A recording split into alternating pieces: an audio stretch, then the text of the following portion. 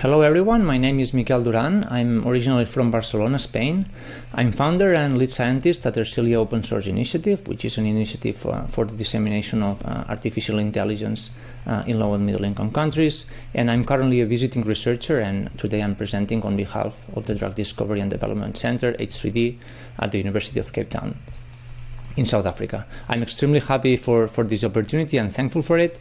And I hope you enjoy this presentation. Today, as you know, we'll be talking about data-driven drug discovery, and in particular, we'll be talking about how machine learning can help drug discovery and how machine learning can help handling the huge amount of data and experiments that we are assembling, especially in the last, and we have been assembling especially in the last decade. So this is a brief outline of the presentation for today. In the first quarter of the presentation, I will talk about the collaboration that our organization, Ersilia, Open Source Initiative, and H3D are having, and how we think this can be helpful or instrumental even for drug discovery performed within Africa. Then after this, we will move towards our proposal, that is the type of research that we are currently conducting, and how do we think this can help not only our particular collaboration, but also the open source world and in general the open access scientific community. And this is in particular what we call the Ersilia Model Hub, that is a hub of AI models that I will present.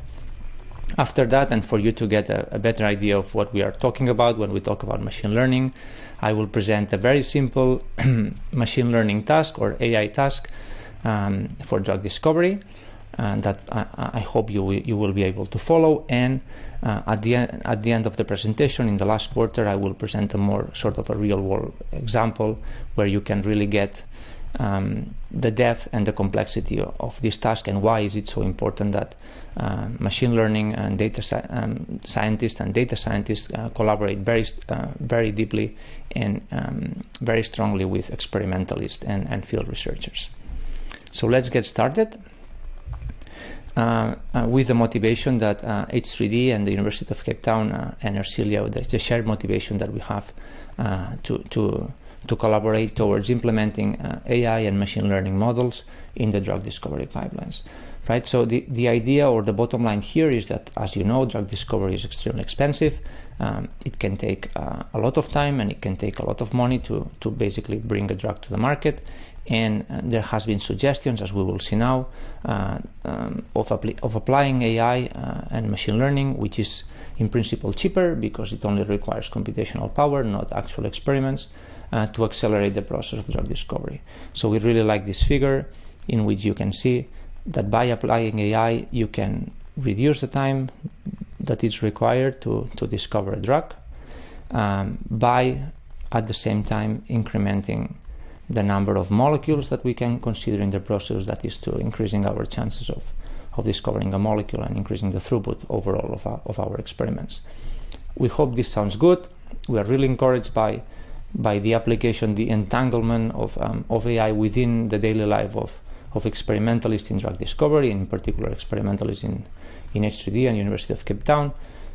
And we are really encouraged by the feasibility of it, because AI is in principle cheap. However, there are many barriers for the implementation of AI in practice, especially in research institutes, right? One of them is that the majority of artificial intelligence or machine learning papers do not share code. This makes it really difficult to reproduce research when it comes to AI. There are no clear benchmarks. This means that it's very difficult to know how good or how bad an AI model is. This is particularly an acute problem when it comes to experimental validation. There's really, most of the papers are not accompanied by experimental validation, which creates a sort of a barrier or a crystal wall of communication between experimentalists and data scientists. Also because AI models are perceived as black boxes, as something that is not fully transparent, it cannot be fully understood and cannot be fully described within papers, right? So bottom line here is that strong technical skills are required if we want to implement AI in practice, and even if there is a lot of hype, and a lot of promise on AI. In practical terms, we are not seeing a lot of implementation of it in the daily life of experimentalists. So let's focus on a little bit more on detail on the drug discovery pipeline. I'm sure you are familiar with this figure, which describes in a very simplified way, I have to say, how the drug discovery process works, or the drug development process works. Most of the drug discovery enterprises start by identifying a target that is related, usually genetically related, to a disease of interest. Once this target has been identified, you want to find molecules that will be able to modulate the activity of this target, so that when you inhibit usually this target, you will have an effect on the phenotype that is on the disease. This implies a lot of experiments because you want to identify lead molecules from a starting collection of many molecules, usually thousands, hundreds of thousands, or even millions of compounds. Once you have identified lead molecules that you think are interesting and are able to interact with your target, you need to optimize them so that they have properties that drugs require. For instance, they cannot be toxic, right? And this process can take a lot of time and a lot of circular research, I would say. Once you have made sure, or you think in preclinical tests or experiments, usually up to animal models, that your molecule will not be toxic, you have to test it in clinical trials. And as we know, this can take a lot of time, and it takes huge investment. And once your molecule, your drug candidate, has evidence of efficacy and safety in clinical trials, it's approved, and even after approval, it will get some post-marketing surveillance after that, right? So having a successful drug stably in the market takes a lot of time and takes a lot of money. Of course, there have been there have been claims for machine learning in virtually every step of this process, and there have been attempts to apply machine learning and artificial intelligence to make this process more efficient overall. For example, there are a lot of machine learning models in the literature that are devoted to identifying the best targets. Yeah, disease gene prioritization models are prominent, and you can find many in the scientific literature.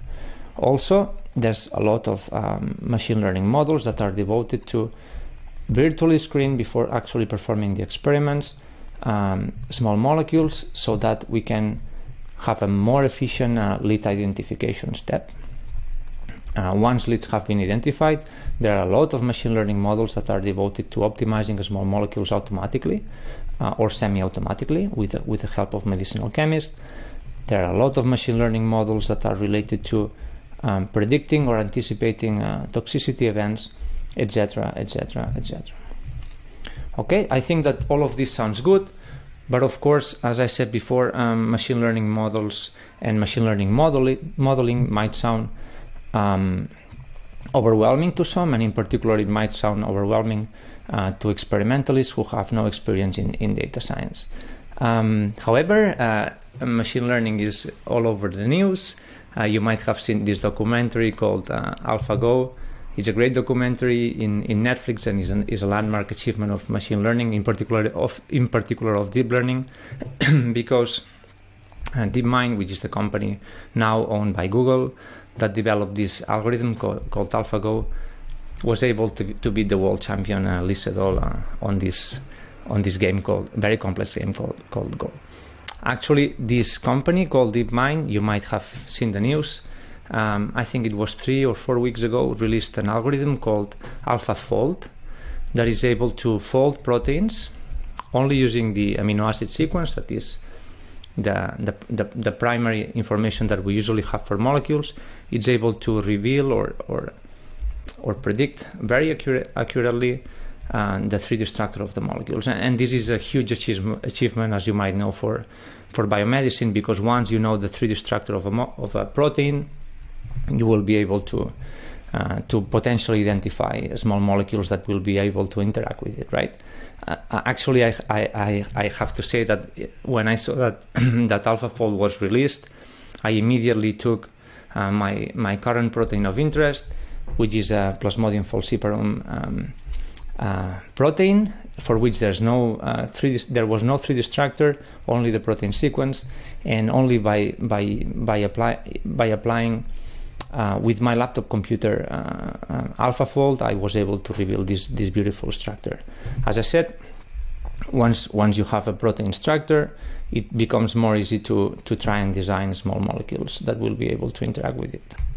Another example that was on the news, I think it was 3 years ago, was this portrait called the Portrait of Edmond Bellamy. This corresponds to a portrait that was not created by an actual artist. It was created de novo, from scratch, by a computer, by an AI algorithm, right? Of course, we can discuss about the quality of this portrait, but I think that the point here is that there was a computer that was able to generate, or be creative in this case, and generate a portrait of something that resembles someone, I believe, from the 19th century. Again, this same type of methods has now been implemented in drug discovery, and actually this last year was also a landmark year for generative models. This is the kind of models that are able to generate new images or new text or new entities in general, applied to drug discovery, because Exscientia, which is a company based in Scotland, was able to bring to clinical trials the first molecule that was completely de novo generated by an artificial intelligence. Of course, when I saw that these models are available to the community, I also wanted to apply it to our case of interest, and in this case I used this kind of generative models to try and identify by using AI molecules that could be active against malaria in that case, right? And as you can see, and if you are a chemist, you will recognize that the candidates that the artificial intelligence was generating are quite plausible. There was a scaffold that is essentially maintained, and then there were two branches that are relatively variable, but have some common features also, right? The more blue you see the background, is the more active the model predicts those molecules to be, in this case against the Plasmodium falciparum parasite. Okay, so bottom line here is that if you make enough effort, if you are aware enough of the scientific literature, you are able to apply the latest advances of machine learning into your problems of interest. But of course, how do you do that? So this brings us to the second quarter of this presentation, where I will be presenting the solution that Ersilia and H3D have for this particular problem of disseminating machine learning in laboratories where expertise in data science is lacking. So overall, our proposal is that we have to complete the machine learning cycle. And what do we mean by that? Machine learning, as you might know, starts always or almost always with some raw data. Machine learning needs data to be trained with. Okay. Once we have this raw data assembled, for instance, from an experiment, as we will see later, we need to process and clean it. This is very important. Once we have clean data, we need to train a machine learning model. This might be the most emblematic step of machine learning, that is fitting the data, right? Going from an input to an output based on a machine learning algorithm, right? This can be done, this requires a lot of technical skills, and essentially this is what we do at Ersilia. Once we have trained your machine learning model, of course, very importantly, you need to test and tune it if necessary, and you need to validate it first internally, that is within the computer, and hopefully externally, that is with more experiments, right? Prospective experiments. Most of the machine learning that you can find in the scientific literature ends in this cycle, right?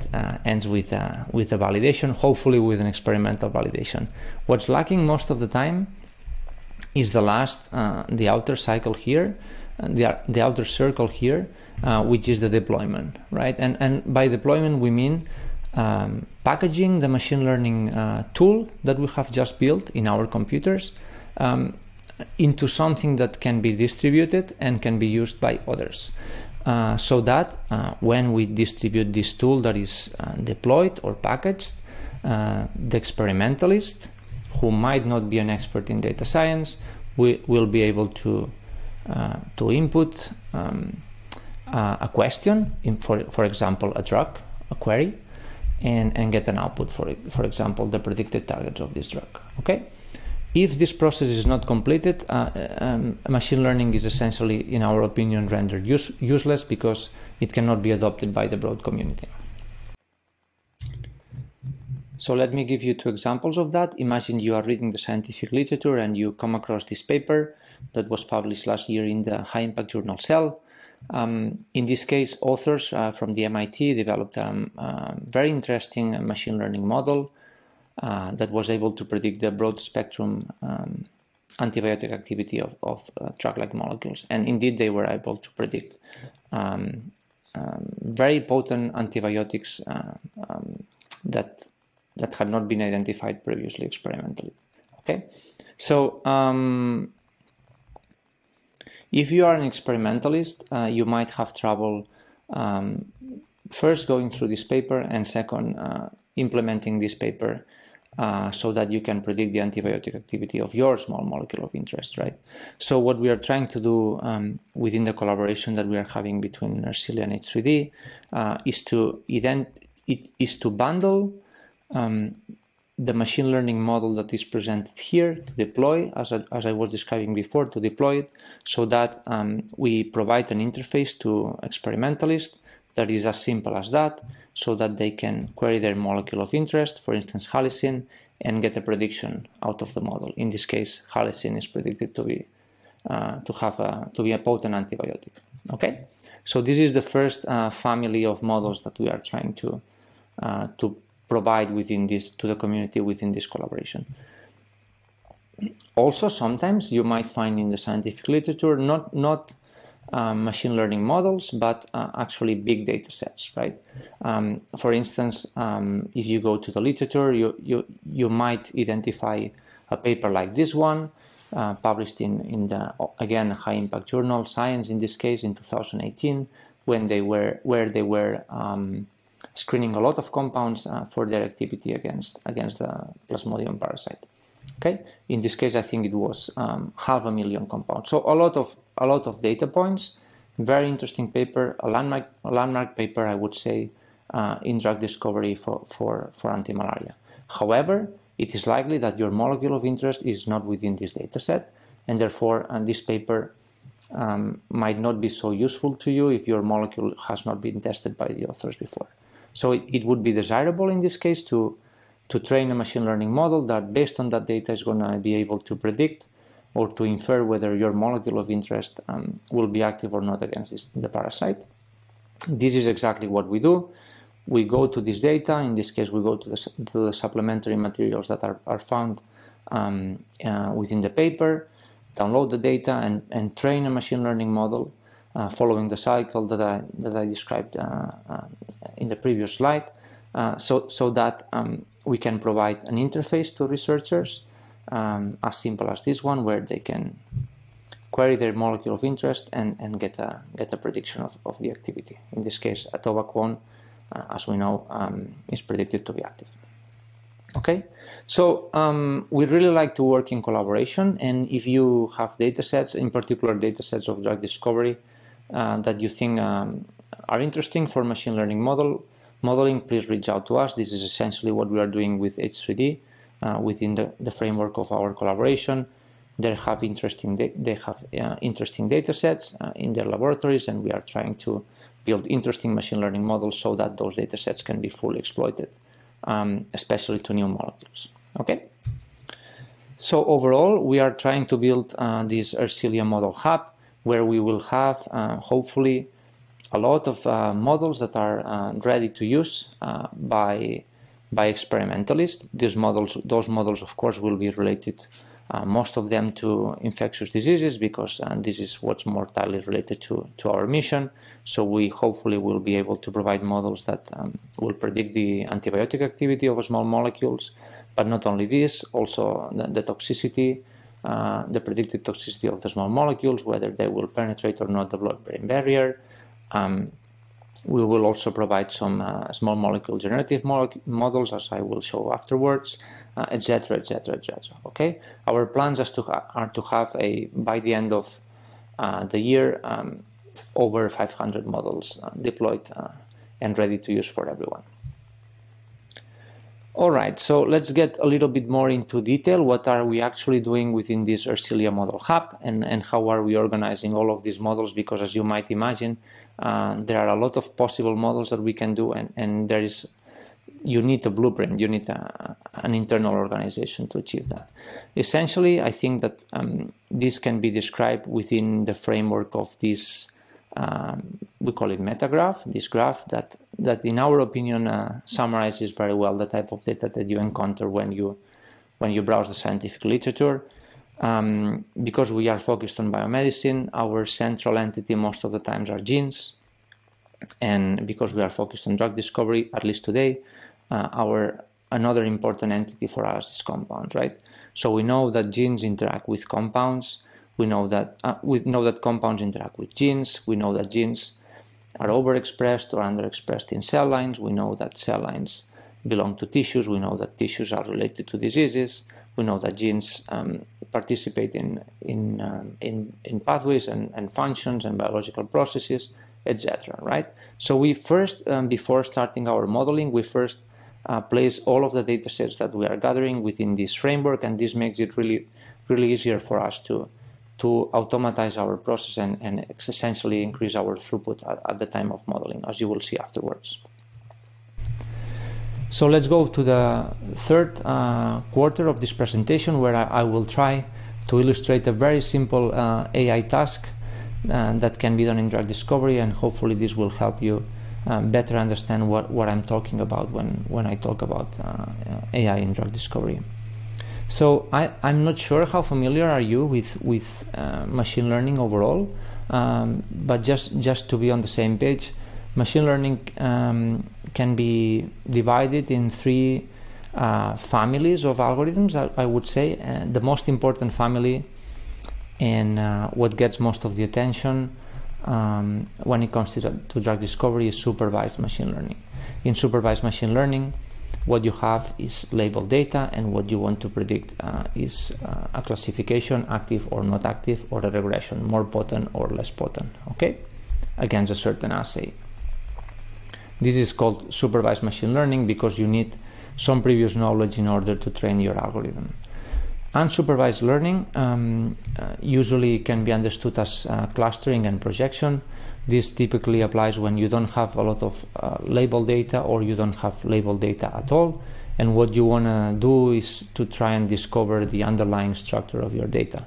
For instance, identifying clusters in your data. We will see some examples of it afterwards. Reinforcement learning, this I think that the image that should come to mind are robots. This is a kind of algorithms that essentially learn by interacting with an environment, okay? A robot would be an example for that. AlphaGo would be an example for that. This family of algorithms is also relatively successful in drug discovery because it can be applied to the de novo design of new molecules, for instance, by interacting with an environment of a chemist, real like humans, validating or invalidating predictions of a machine learning algorithm. Okay. Today we will mostly focus on supervised learning. So let's focus on this supervised machine learning task that I promised it to be very simple. If you've been in a laboratory, certainly you know this setting. This is a 26th well plate, and here basically what we are doing is we are dosing. We have E. coli in this case growing in each of these wells, okay? And what we are doing is dosing different molecules, okay, against E. coli at different concentrations, okay? When we see purple, this means that the bacteria keeps growing. The bacteria keeps growing. This means that the bacteria are alive, or in other words, the drug is inactive. Okay. If we see white, This means that that bacteria are dying, and this means that the drug is active against it, right? So now we have this data that is labeled, and we want to identify a function, right? A mathematical transformation of this data that is going to be able to distinguish molecules between active and inactive. Yeah, and this is what we usually refer to as machine learning. Of course, life is never so easy. You really need to fine-tune this line. You really need to work hard to identify what is the best separation between the active molecules and the inactive molecules. Why is this important? Is because it's not only important to make a good separation from the data that you have, it's also important to separate for new data. And this problem in general is referred to as overfitting. You might have heard this word, yeah, if you are a data scientist. Essentially, let me put here an example that is a little bit more difficult. Imagine that we have the actives here and we have the inactives here. It's relatively easy to draw a very complex pattern to separate actives and inactives, but of course when we come with new data, this might not perform so well. So it's usually better to identify simple solutions, right?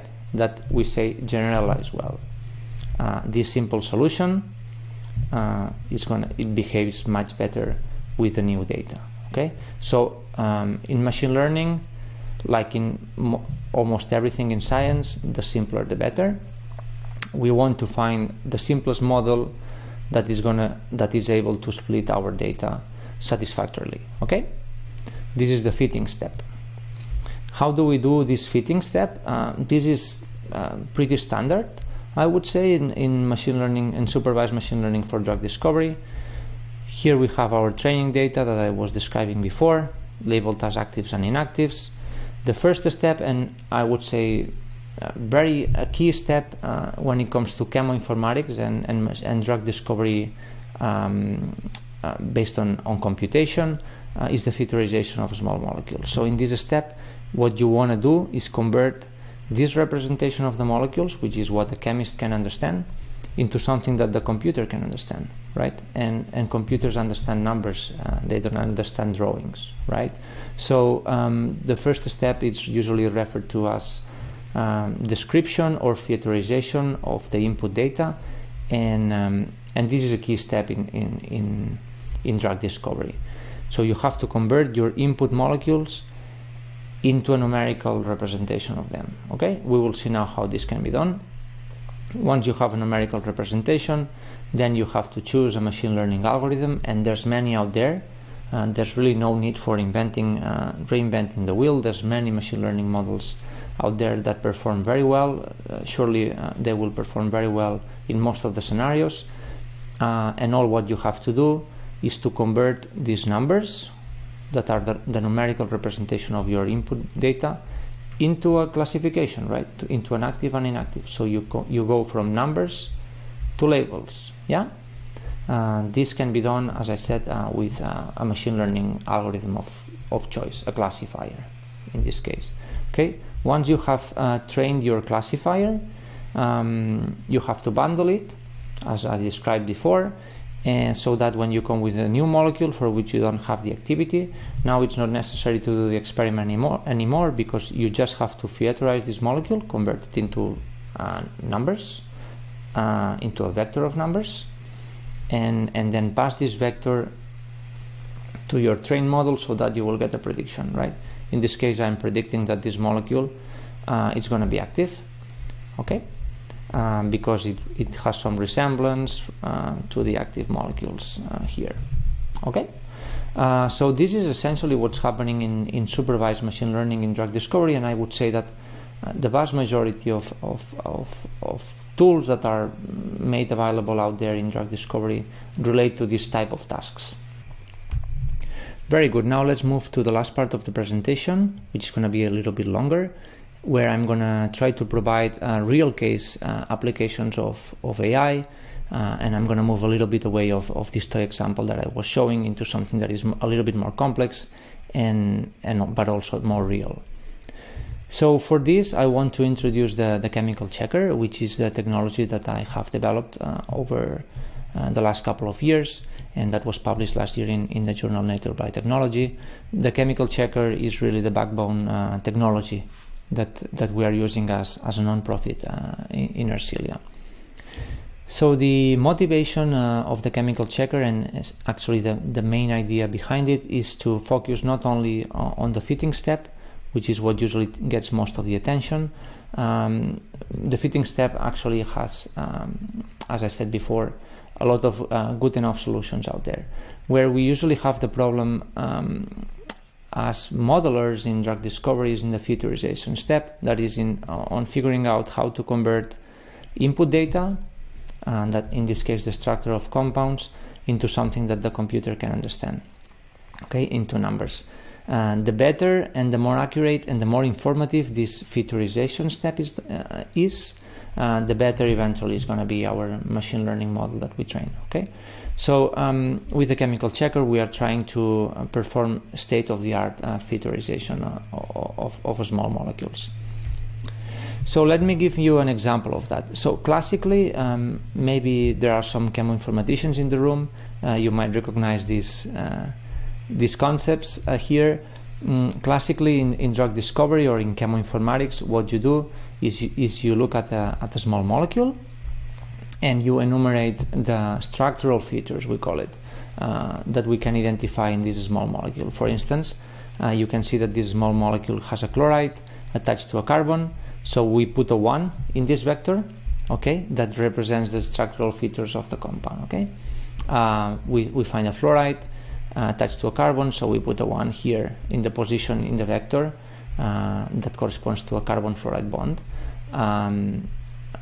Hydroxide or aromatic bonds, nitrogens, etc., etc., etc. Right? So by enumerating the structural features that we can find in a small molecule, we can derive a vector of zeros and ones typically that encodes the structure of the molecule. Right? So this molecule has this particular vector, right? Yeah, so this arrow here is doing the featurization that I was referring to. This is how featurization has been done classically in drug discovery, and I would say it has been the state of the art until very recently, until the recent years. However, we now know a lot about small molecules. We are in the era of big data, and actually if we look for this molecule, we do not only encounter the structure of it, but we also encounter a lot more information. For instance, we know that this molecule is actually antimalarial. We know what it does. It's a blood schizonticide. We actually know that it interacts with some processes of the human body. We know that it has some adverse toxicity events, etc., etc., etc. Okay, so we not only know the structure of the small molecule as it used to happen before. We know much more.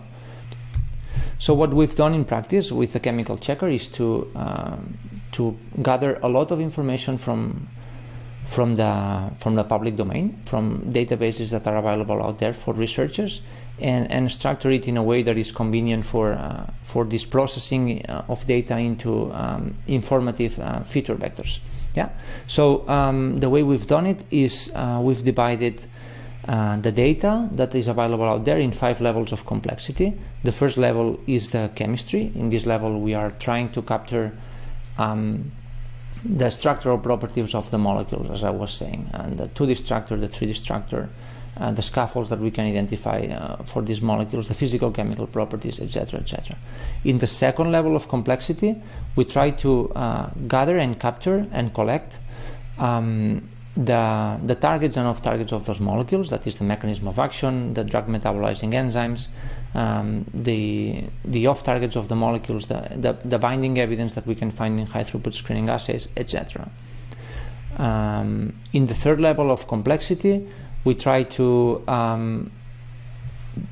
put these targets within the context of the biological systems, right? Of the cells, I would say, and for this we use a lot of bioinformatics tools to sort of map the targets of the molecules into signaling pathways, biological processes, protein-protein interaction networks, etc.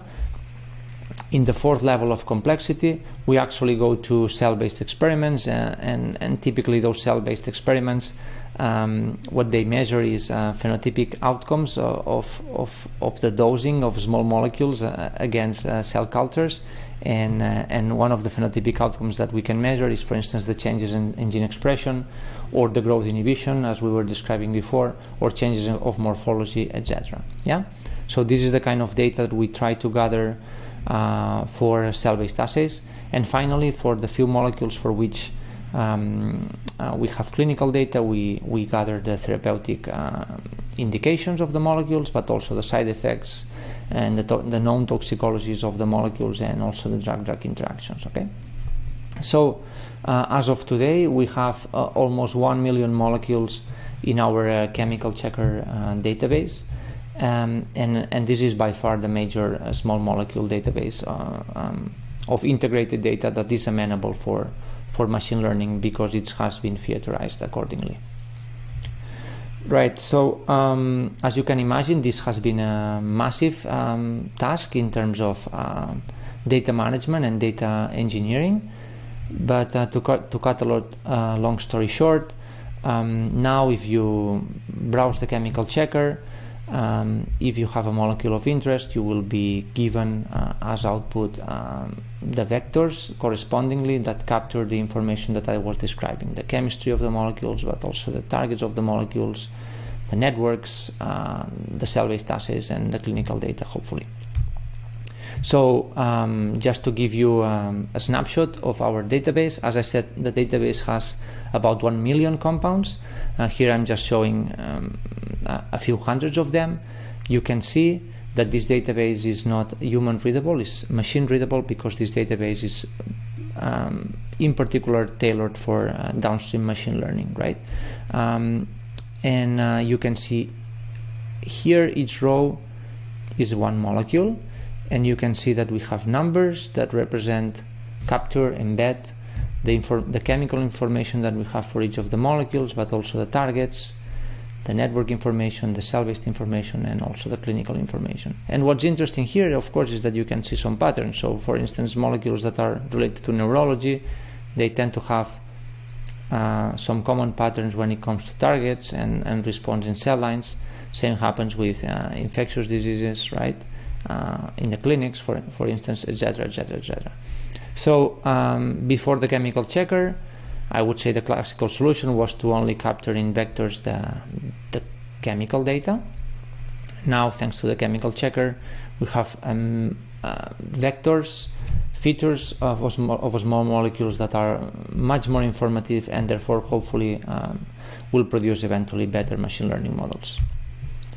Let me give you an example of that. Here I'm showing a map of compounds. 10,000 compounds can be found in this map, and here what I'm doing is I'm taking the chemical checker signature of these molecules. That is, I simply stack all of the chemical data, targets, networks, cells, and clinics data into one numerical vector, and I project it. I project it into this space. Okay, so here 2 points are 2 molecules, and if they are close by, this means that these two molecules have similar signatures. This means that those 2 molecules, in light of the chemical checker, they have similar properties. Yeah. So the first thing that you want to observe here is that there are clusters. This means This means that molecules are organized in families, and these clusters probably correspond to molecules that have similar properties. And if you look at the colors of these clusters, you can see that some of the clusters are red. When clusters are red, this means that it corresponds to molecules that are indeed chemically similar. Yeah. So you would expect that molecules that are chemically similar, indeed, they have similar properties. This is the case, for instance, for the estrogen receptor inhibitors.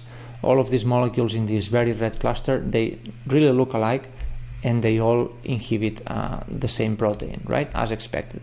But we can find blue clusters also that corresponds to molecules that they do not look similar from a chemical perspective, but nonetheless they have very similar properties.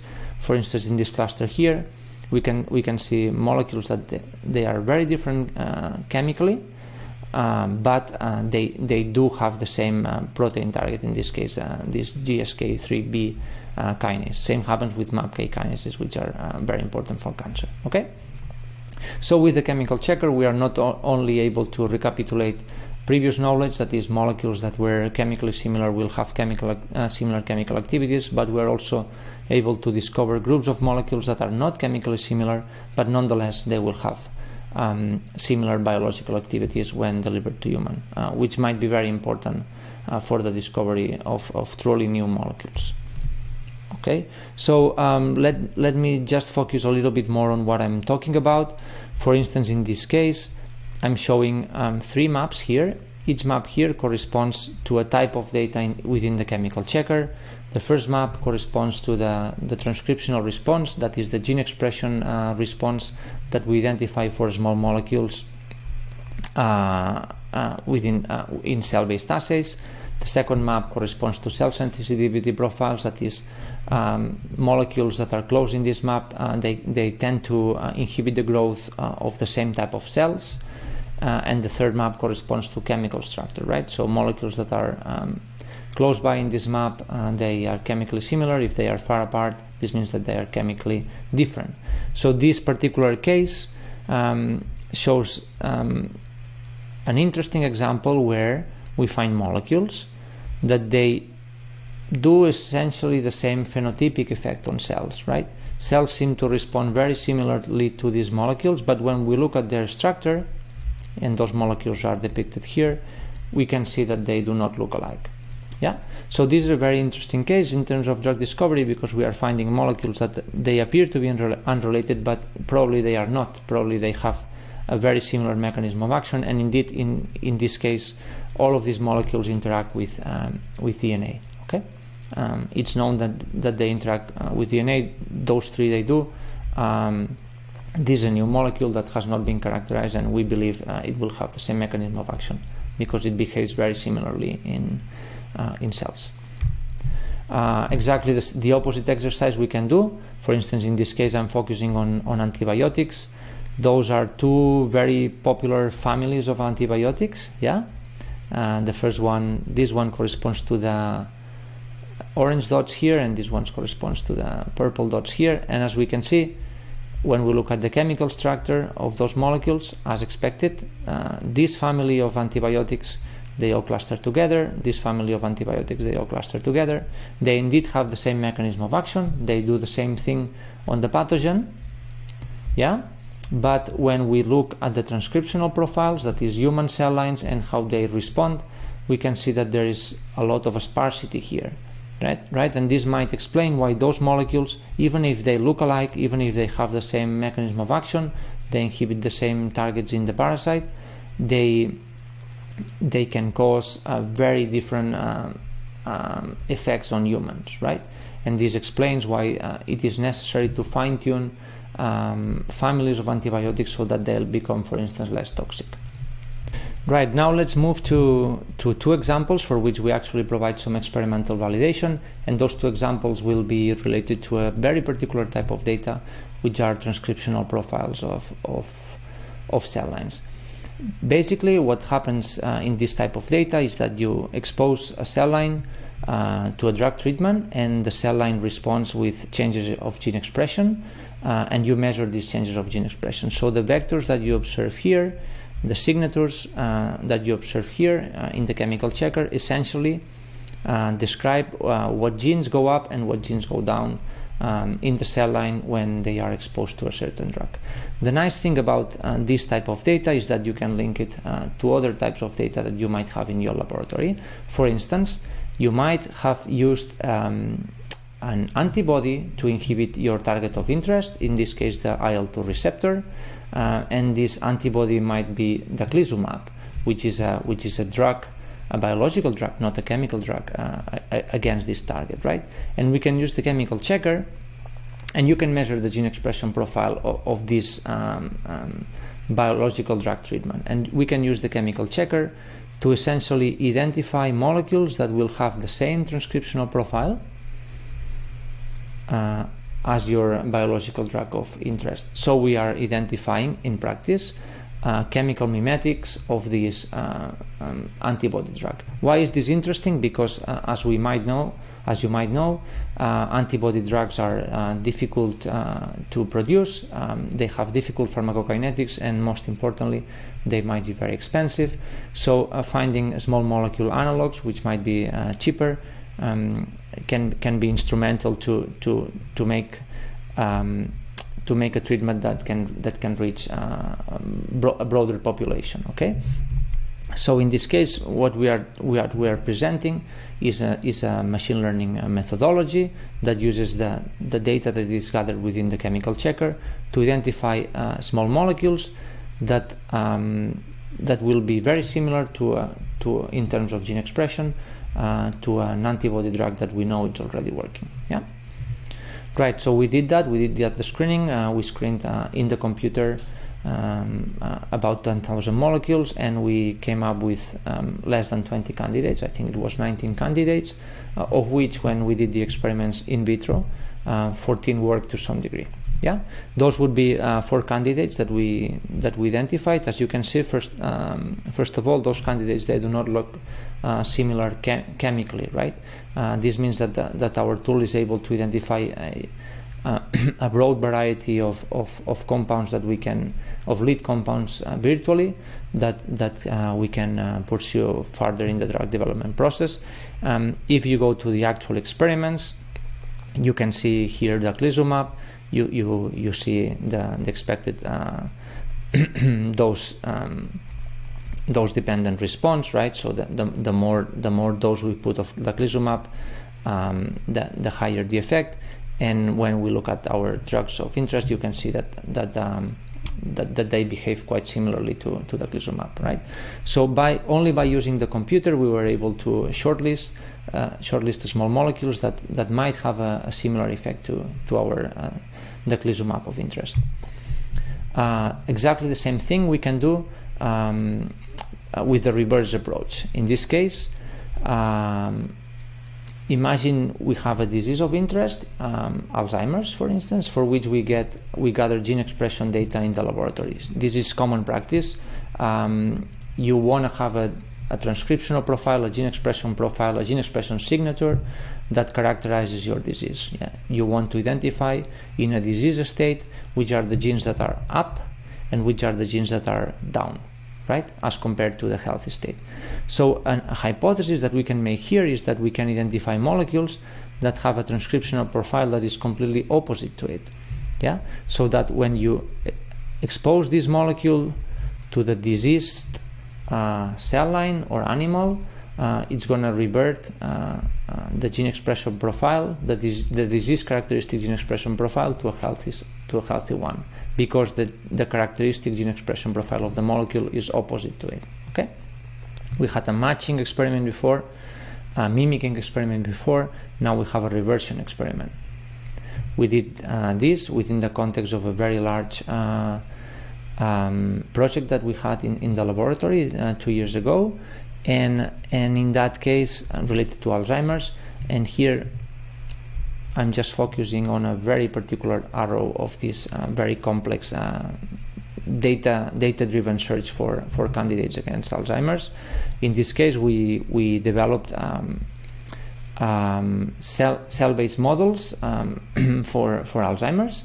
And we were trying to, and as I described, we characterized those molecules from a transcriptional perspective, and virtually in the computer and using the chemical checker, we screened for molecules that had a completely opposite profile to the disease characteristic gene expression profile. We did that for 8,000 molecules, and again we came up with a short list of candidates. Here I'm showing 3 of them, the best of them, at least on the computer. And as you can see, those candidates, when we measure, when we actually dose them in the laboratory to the cell-based Alzheimer's models, you can see that the characteristic genes that were going down or up in the Alzheimer's state are reverted to a sort of healthy state. Okay, this happens for these 3 molecules, and this is not anecdotal. Actually, this is the case for many of the genes that are dysregulated in the Alzheimer's models. Okay, so by using this data-driven approach, we were able to virtually screen and shortlist some candidates that can be pursued for Alzheimer's. I hope I've been able to convince you that the data-driven approach it's interesting, or can be very interesting for drug discovery. But of course, you might argue or you might complain that for most of the molecules, and there are actually a lot of molecules out there, a lot of commercially available molecules. For most of the molecules, we do not have information, right? Many of the molecules are new, or many of the molecules are to be discovered, and for them we will not have information. So how can we apply a data-driven approach? Actually, if we are being honest and we want to and we explore the molecules that we have been including within the chemical checker, we are just including a very small proportion of it. We are just include 1 million when actually the space of commercial compounds is over the hundreds of millions of molecules. So I would say that a more honest view of the chemical checker would be something like this, where we always have chemical information for any of the molecules that we can find out there, but when it comes to experimental information, we lack it for most of the molecules, especially in these levels, in the cell-based levels and the clinical levels, where the experiments are more expensive and therefore not available for most of the molecules. So in the last year, and in this work that we published in Nature Communications actually 1 month ago, we have been trying to impute all of the missing data in the chemical checker, so that we have information available for many of the compounds, not only for the privileged compounds that have been tested experimentally and intensively. And for this, we developed a neural network, a very complex neural network called Siamese neural network. And today, I believe, is not the day to talk about the details of this neural network. Just to simplify, this neural network leverages, for each molecule that we are interested in, leverages the available information that we can find out there, even if it's only chemical information, and tries to impute the rest. Okay, and this is done with a type of neural network architecture that is well performing in low data settings. This Siamese neural network takes a lot of computational effort to compute, and for this we accessed the Barcelona Supercomputing Center. This is the Barcelona Supercomputing Center. I believe this is the most beautiful supercomputer in the world. It's placed inside the church. As you might know, Barcelona is a hot city, and this kind of setting can provide some cooling to the computer. So, long story short, after training this Siamese neural network, we can go from incomplete data, which is what we usually have for most of the molecules, to something that is inferred, approximate, but complete. Okay, so in this particular molecule, we only had chemical information and a few experimental data. After applying inference with this Siamese neural network, we were able to infer the rest of the signatures. Yeah. Of course, we are aware that this task might be easy sometimes and might be difficult sometimes, and actually we are trying to measure the accuracy of each of the predictions. As you can see, some predictions are usually quite good. For instance, when we try to predict the binding signatures, we usually do it very well. But when it comes to more difficult signatures, especially the phenotypic signatures, transcriptional signatures, for instance, we might have some errors. Okay, and not only this, we can identify in these maps what are the high confidence regions and what are the low confidence regions. So we are trying, or we are doing our best to make this inference as transparent as possible. I think that this is very important when you do machine learning, especially when you are collaborating with experimentalists. After doing this procedure, life becomes much more easy for the data scientist, because essentially for each of the molecules that you can think of, you can get a prediction. and which was not the case before when we didn't have the ability to have inference for, or we had incomplete data for most of the molecules. So now, thanks to this tool that has been just released, we can take any molecules. For instance, here I'm taking drug molecules, produce the chemical checker signatures, that is this long numerical vector that captures all of this information from the chemical data to clinical data, and map it in 2 dimensions. And when you do that, you can see very interesting patterns. For instance, here we can see that molecules that are used currently for infectious diseases, they cluster in certain regions of the bioactivity map, of the chemical checker map. Molecules that are used in psychiatry, they also cluster in one particular regions. Molecules for cardiology, endocrinology, oncology, etc. Not only this, we can do exactly the same procedure for metabolites, for instance. So you can see here that molecules, human metabolites, are very different as expected as Saccharomyces metabolites. Even within human metabolites, we can stratify by tissue, and you can see that saliva, molecules that can be found in saliva are different to the molecules that can be found in the cerebrospinal fluid, in sweat, etc. Or we can even look at food ingredients, right? We can, and if we do that, we can see that molecules that can be found in meat, ingredients that can be found in meat, as expected, are different to ingredients that can be found in mushrooms, for instance, or in coffee. So with this, we have a tool, a ready-to-use machine learning tool that can very easily provide features for any molecule of interest. And going back to our initial malaria examples, this has allowed us to make very fast predictions for many molecules that we think can be useful for malaria. In this map, the red region here corresponds to a region of molecules that we believe might be highly potent against malaria. If we focus a little bit, you can see that they look like this. And this indeed is a known family of potential antimalarials. Okay, so these kind of tools like the chemical checker and the ones that we are trying to build together with H3D should really allow us to conduct data-driven research more fastly and more accurately than we used to do before. So to summarize, with the chemical checker, we go from the classical featurization that was only focusing on the chemical structure into something that is much more complete. And if we do that, we have the ability to make better predictions, more informative predictions, because we have embedded a lot of historical data, experimental data available for the compounds in our feature vectors. Yeah.